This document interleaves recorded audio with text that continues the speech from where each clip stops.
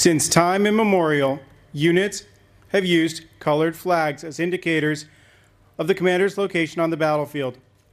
This tradition continues today, as evidenced by the prominent significance of the unit colors. The transfer of unit colors is significant in many ways. The ceremony begins as Command Sergeant Major Cooling passes the colors to Lieutenant Colonel Chace for the last time.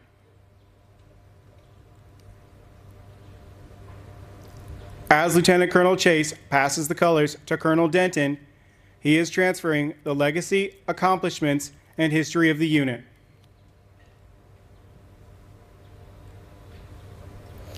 As Colonel Denton passes the colors to Lieutenant Colonel Blue, he is transferring both command authority and the expectation of continued mission accomplishment. Lieutenant Colonel Blue returns the colors to Command Sergeant Major Cooling, which signifies the trust and confidence he places in the non-commissioned officer corps. By the authority of Army Regulation 600-20, the undersigned assumes command of the 307th Military Intelligence Battalion, signed, James M. Blue, Lieutenant Colonel, MI, commanding.